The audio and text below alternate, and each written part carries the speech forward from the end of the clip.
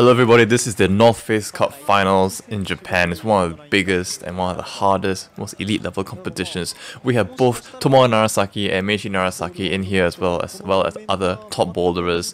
So this is the best time to see whether Meichi and Tomoa Narasaki are in form for the IFSC World Cup circuit coming very soon. Starting first, this is the men's one. Already into like a almost slightly pogo crimp move. Ooh, okay. That's really bad feet. I don't know how you're supposed to move on. They're following by color, so they're not following by the usual competition rules and format. But that crimp, that crimp's barely, I would barely say that's barely half a pad. Half a pad at most. But he only has 3 seconds left to clear the zone, and I don't think he has it. But I think this is a buzzer beater format, so he's allowed to climb. But this is his final attempt. Yeah, but if he falls off, then that's when he has to stop. Alright, this is Tomoa Narasaki coming in. Let's see if he can complete this. He is... first attempt. Maybe a bit too powerful to the crimp. You're too powerful, you're too high on the crimp, not being able to get that nice lever down. So he wants to make sure that, yes, he controls that a little bit.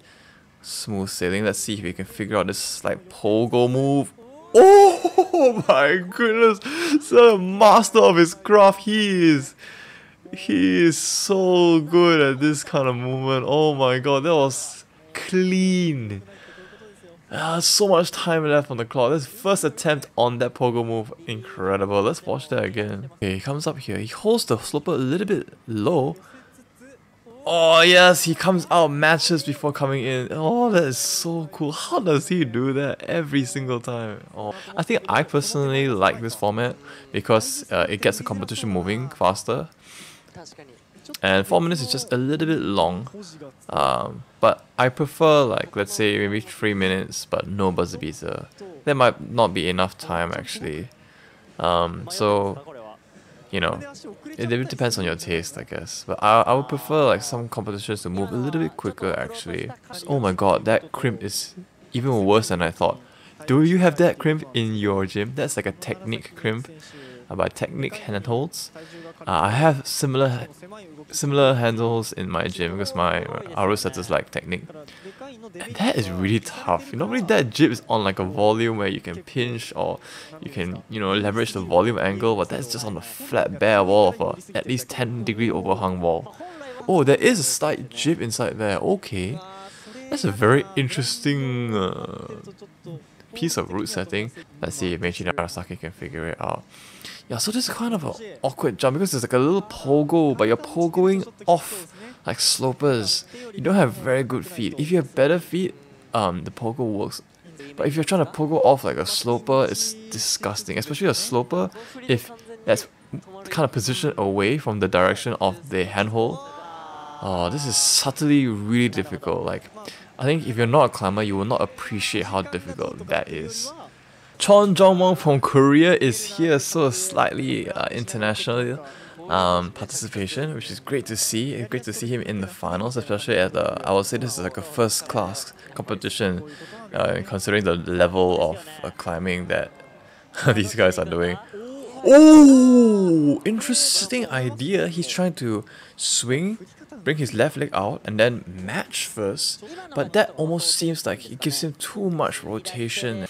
He's trying to bleed out the clock a little bit because he wants to go for his buzzer beater attempt. But let's see if he can do it. Oh, he might be able just in time to do one attempt and then a second one quickly. But I don't think so. I think he's really going for it. This is his last attempt. Come on, John! Oh! Well, does he have time? Yeah, he has one more attempt. And then he has to execute it this time. So this is the buzzer beater format. The time is done. Oh no, he slips. Alright, we have our next climber out. Let's see if we can figure it. Wow, it looks really strong. Okay. Oh, he can hold the position quite well. Wow, okay. Alright, down to his final attempt. Can he make it though? Matches. Oh! Sheesh, come on, brother. Yeah, at this point, you should be able to talk quite easily. There we go. So during this final attempt, watch how he matches, but he brings out his left hip a little bit out first before he goes in. There we go. So that gives him the space to go into the wall instead of starting inside and when you move left going out. So a little subtle movement there. Alright, this is Furikata. Let's see if he can stick it. Oh! That reminds me of Yanya Gumret style, holding it a little bit precarious with the right foot. He should be able to pinch it nicely. And there we go. Alright, this is the second boulder. This is men's 2. Tomoa Narasaki is in here. I think he put some liquid chalk, so he's he's airing out his hands. And misses the toe hook. There we go. He finally starts. Oh my goodness, what are you supposed to do? No way you can do that, right? Isn't that humanly impossible? There's nothing there. How do you guess on that? No way, I'm pretty sure there's a different method to this. What? What are you... I can't understand what this boulder... What are you supposed to... How are you supposed to get stable after the double toe hook? Oh, hopefully these guys can figure it out. He seems to be brushing it. I think Tomoa did try to maybe tank it and just hang off the hands, but the angle of that is not forgiving at all, especially if you're swinging from the other direction with your whole weight, with your two toes. So he has to find a way to maybe kill the swing, or maybe like we're missing something. Feels like he needs to climb down or hold the previous hold. Oh, okay, yeah. So he kills the swing by releasing one foot first. Yes, so this is the pressy Gaston movement I was thinking about. Oh, okay. This box should favor Tomoa Narasaki, and it makes it work so easy. At first, it seems what seems impossible. Now it's so clear once you see the master of his craft climb this. What a champ. Chong. Oh, okay, yeah, so he has to kind of figure out how to release those toes. So the thing with those toes is that they make you shift your body weight all the way to the left. And when you cut feet, you know, your body, it creates a bigger swing, a bigger momentum, especially if you're taller. It creates a huge momentum that is very hard to kill, very hard to control and manage. So Chong is one of the taller climbers. Let's see how he is able to kill this. Tomoa Narasaki cut his feet first. Yeah, that's the way. So you take off one foot first. That brings your center of mass slightly more to the right so that you can hold the left foot swings a lot more manageably because your center of gravity is more in line with your head and hands. Doesn't seem so comfortable with the press here. I think he's... Oh! Just as I say that, he just pops out and leaps into the jug. That's not even a real jug, but whatever. These guys are so strong. These are jugs. Those are jugs to them. Okay, this is a slightly shorter climber. Let's see how he figures out this start. He does seem to be struggling with the initial starting position. Come on! Come on! Oh, he just doesn't seem to be able to get the right momentum. I think his hands are not in the right position as well. Oh no. The technique is to sink your right hip. Yeah, there we go. That's a lot better. So it's to sink your right hip into the wall. That gives you a better angle for the toes. But let's see how he figures this out. His right foot is... Oh my goodness, what? What is that? How do you do that? Come on, come on. Ale. Come on, gambare. Oh, he's switching to an undercling. He's gonna power through. Oh, he barely touches the top. Oh my god, that was so close. That was so close, so cool. How did he hold that undercling? We need to watch that again. So instead of sticking his right foot out first to kill the swing, he shuffles his right hand to this undercling position. Oh my god, it controls the rotation. Oh my god, that's this. Oh, he goes for this Gaston with 3 fingers as well. No hesitation, pure power. And the click, his right foot is not even in the right position. He still powers through it like a... Oh my god, that's literally pure strength, pure power. It's crazy bouldering. Alright, so 3 competitors left. Let's see if they can figure it out. Start is Tomoa Narasaki. Now this is kind of his his process. He turns around, he starts immediately brushing holds. and making sure he understands every movement before he starts. Ooh! That jump doesn't seem too easy. Looks like he has to control that a little bit. Yeah, he's gonna... Okay. Okay. Control, I guess. Wow, okay, moving into this pinch here. This pinch, oh, not really steep overhang. That's basically almost 90 degrees. These guys are so strong. Coming in for the toe. Is it quite a high crimp? Needs to bump his right hand. Oh my god, too strong. Suyo Sugi. Too strong, Tomoa Narasaki. Oh my god, he's basically unstoppable. How good is that, guys? Chong from Korea, he didn't have a very good bouldering season 2 years ago. Last year he did quite okay at the start, but towards the end he kind of faded off. So let's see if he can keep his form. Chong is one of those climbers that he's extremely strong, he's very experienced, but he just doesn't seem to be able to find the consistency and the mental fortitude to last throughout a whole World Cup series or a whole competition season. So we need to see Chong really execute and be consistent. I think that is the key to his success in terms of climbing competitions. He doesn't have many years left in his climbing to be able to compete at the highest level, especially with such strong young climbers coming out into the scenes, especially in America. So he really needs to be able to, take his experience, be able to harness that, believe in his climbing, believe in his strength, and work on his consistency. I think if he does that, Chong could be a World Cup contender, a consistent and regular finalist, and maybe pick up a couple of medals. Maybe he'd even have a chance at a couple of golds. But he's a bit quite far away from that. He needs to be able to assess how he can, maintain a good form, and that's what he has been talking about on Instagram quite a lot. So Chong coming in here, trying to catch this jug. That's a little bit more of a traditional tank style. He has a subtle left toe hook under there to kind of like position himself nicely.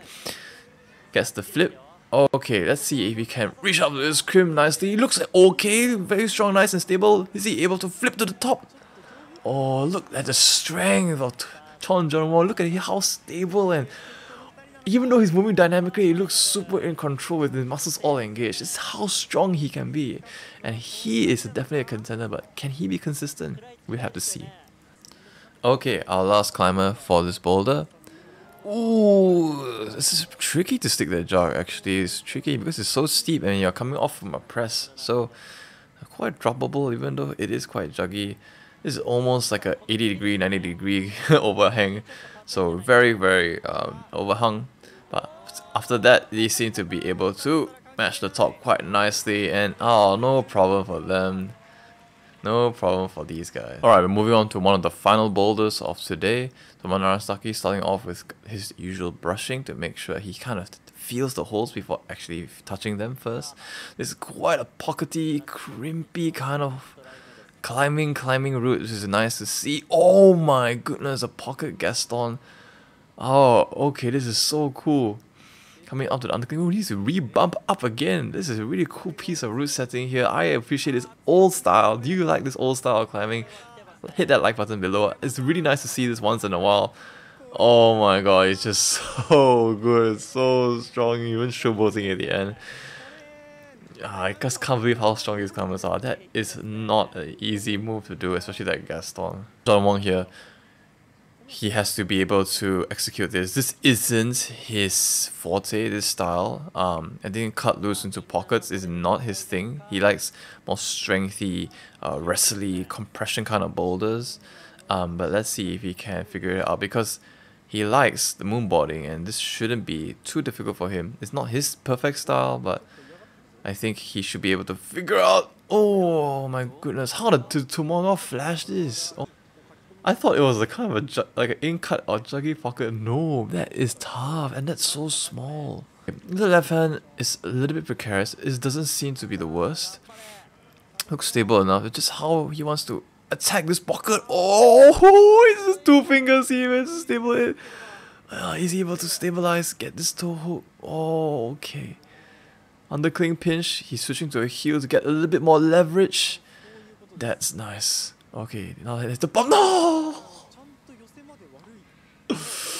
Oh, bumping from there into the pocket again, and you can't really see it very well because one, it's on the other side of the volume. Two, we have the spotlight shining from a certain angle against your eyes, so it's very unforgiving. You know, making sure he has the best chance, last goal, best goal. He wants to reserve his strength and his fingers.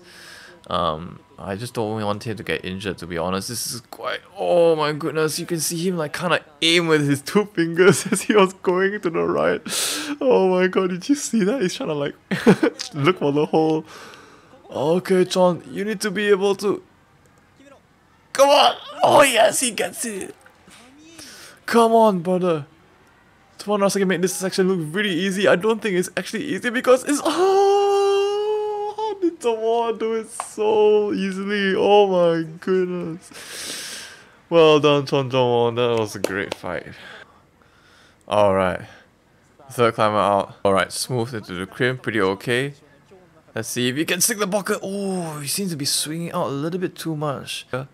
But I think you're probably more accurate with the middle finger. But yeah, it's not the usual fingers you would use for pocket.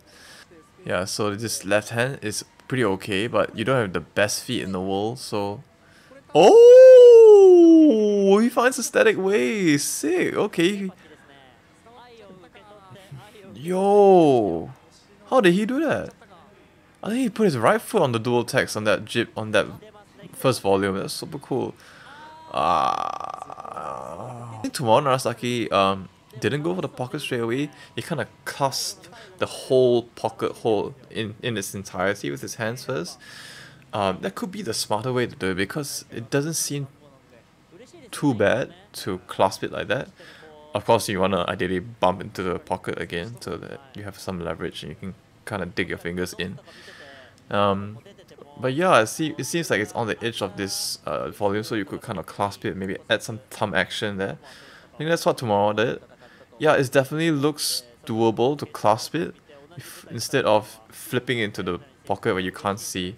So yeah, that shows, you know, we can't appreciate how strong Tomoa is until we see, you know, a reference of other climbers climbing it. You know what I mean? So yeah, the way he does it is amazing. Let's see if he can figure it out. This guy, Chong did a heel here to secure this position. He doesn't need to. Oh, he stacks the pocket. Come on. He tries to secure his good feet. Oh no! He just slipped off the right foot. Yeah, he tried to secure some feet, but I didn't. Tomoa Narasaki just too strong. Tomoa Narasaki wins North Face Cup 2023 in Japan.